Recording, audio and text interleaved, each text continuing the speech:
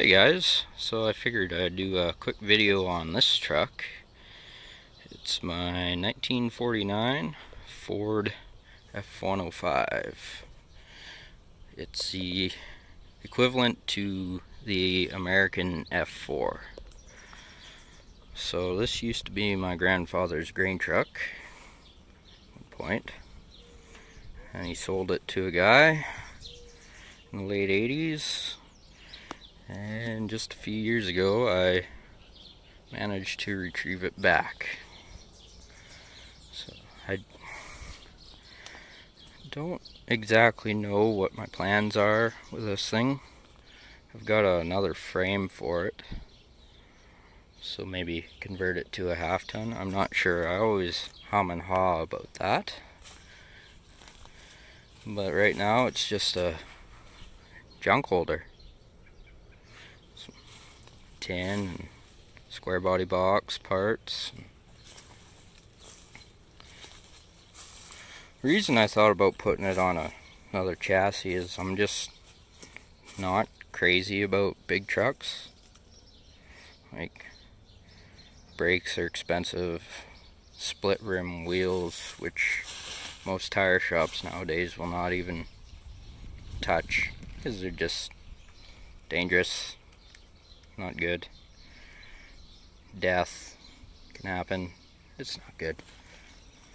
A piece of plastic's just covering broken window. That's the seat out of it. Pretty trashed. Wanted to fix it, but it's not great.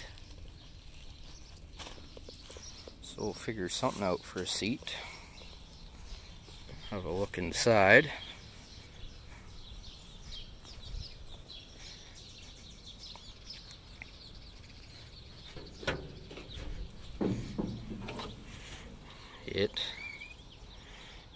I stripped it out, and now it just holds more parts. And yeah. So it's a 4-speed non-synchronized transmission, so you're either speed shifting it or double clutching, which I'm not too thrilled about that. It just, to me, I don't think it would be very drivable, my opinion anyways. But let me know in the comments if you'd like to see this on a half-ton chassis or original as is. Yeah. Or yeah. It would, if I left it original, it'd probably just stay as yard art, unfortunately, because where does a guy find brake parts and stuff, and where does a guy want to stop with it? I don't know.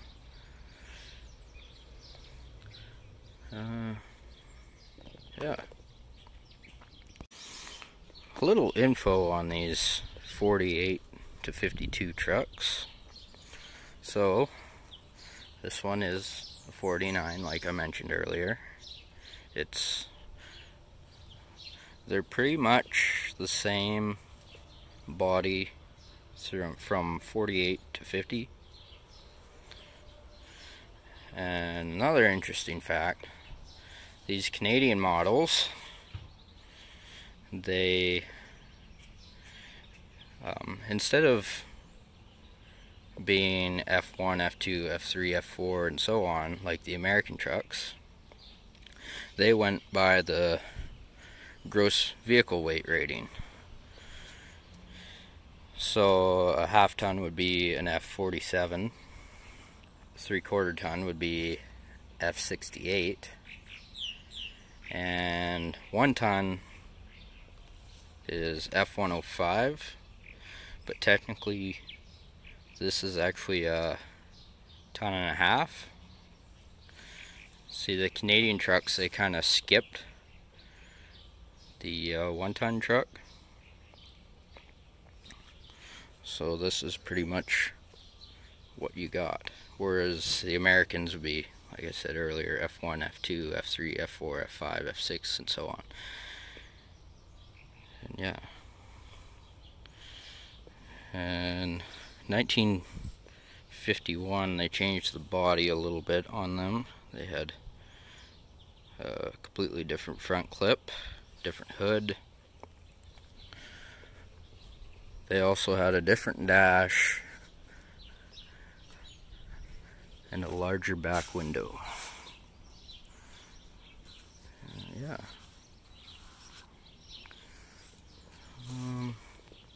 What else can I say about this thing? As you can see, it needs a lot of work.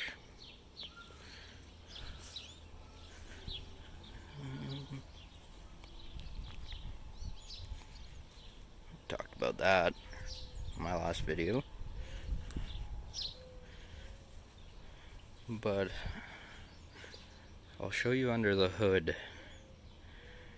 Except the hood's not bolted on right now, so I'll take that off and I'll bring it back. So what we have here is an 8BA 239 flathead V8.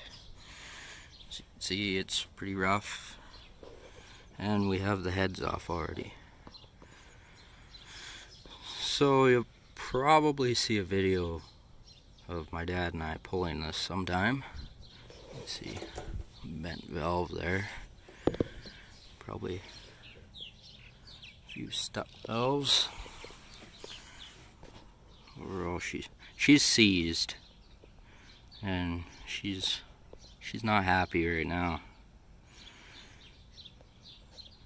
So, yeah, it'll be a fun little project someday down the road.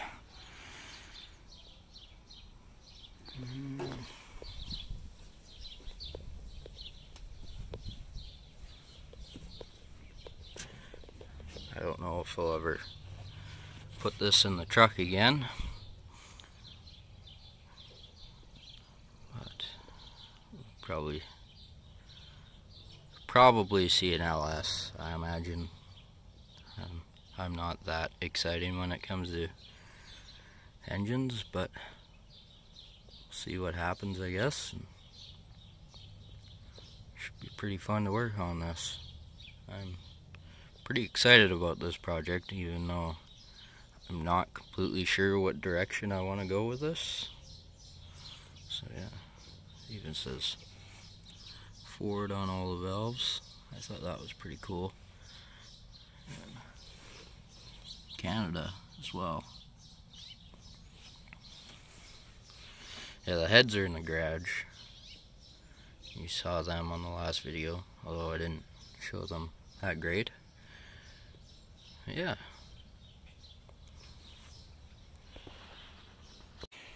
You know, a guy should probably cut his grass soon.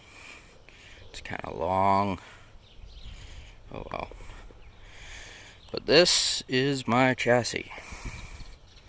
Pretty incomplete. So I'll be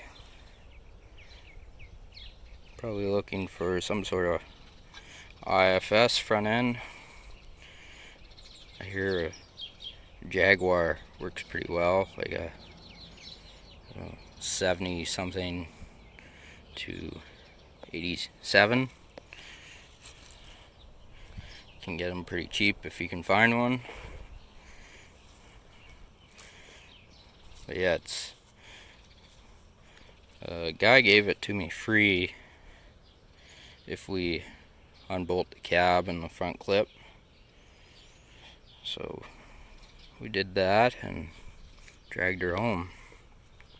Another square body tank. I got square body parts everywhere, and a lot of them need to go.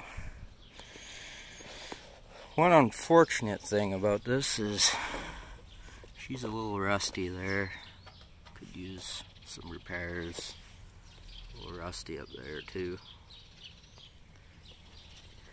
Running boards are a little rough, but I was thinking I would go for that kind of hot rod, rat rod looking thing. I guess. But yeah, let me know if you'd like to see that cab on this frame. Maybe we'll do a little build series on it, like with some sort of IFS front end, and I don't know what I'll do for rear end. A 57 to 72 9-inch from an F100 works, I hear, and also a 4-wheel drive S10 or S10 Blazer 10 bolt works. They're close to the right dimension.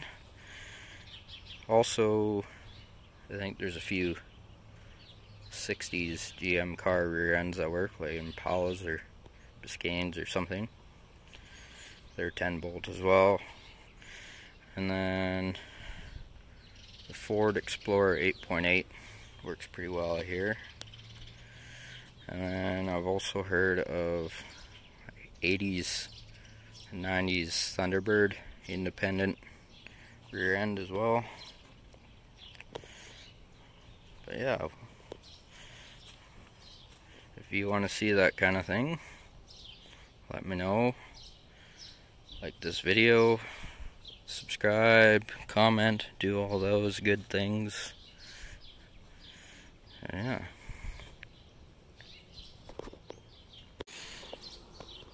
I would also like to talk about like the channel's future and the kind of things you'll maybe see on this channel.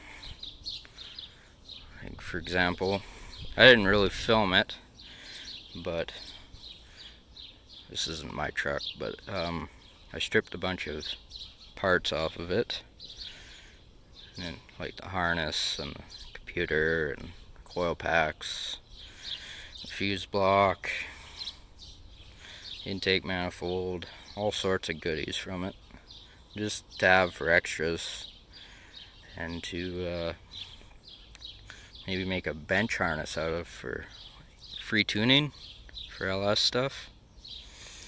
So that'd be kind of cool to see. I think there's a few different Android and PC softwares for that.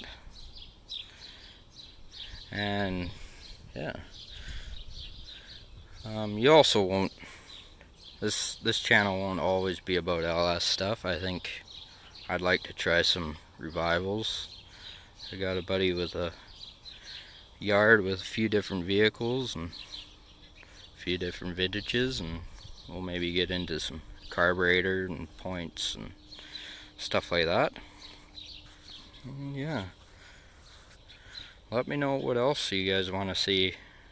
I'll just keep filming and doing this no matter how many subscribers or views I get. And I like documenting things, so let me know what you want to see and we'll see if we can get it done. And yeah, thanks for watching. Like I said earlier, like, share, subscribe. It's always nice to see that.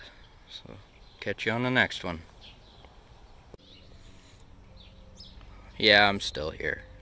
There's one thing, or there's some other things I'd like to mention here. Actually a couple shout outs to some other much bigger channels than me. I'll try to put their links in the description. First off would be Mr. John 613 Budget Builds. He's got a cool LS swap Firebird. It's kind of got the Knight Rider lights going on there too, and everything. It's pretty cool. He's making it his own, and he does all sorts of other budget-friendly things. Like he put a snowplow on his Ranger, and he made like a boat thing. That was pretty cool. And then next up would be Not For Hire. He's got a few cool square bodies. He's got this crew cab 6.2 diesel one, and he's got like a, I think it's a big block 1-ton truck with a flatbed on it, I think. And right now he's also working on this cool cab over Freightliner. It's pretty cool. I advise to check that out. And then lastly, but not least, Penny's Hot Rods and Customs. Corey's got this cool Henry J gasser. He's got a 55 Pontiac and I think a 58. And then he's got brothers and cousins with cars and too, and they worked on a 52 Ford F1 pickup. It's a really cool channel. Just thought I'd give them a shout out, and they've been supporting me since the beginning of these videos, and I appreciate it, and I'll keep on supporting you guys. Anyways, thanks for watching.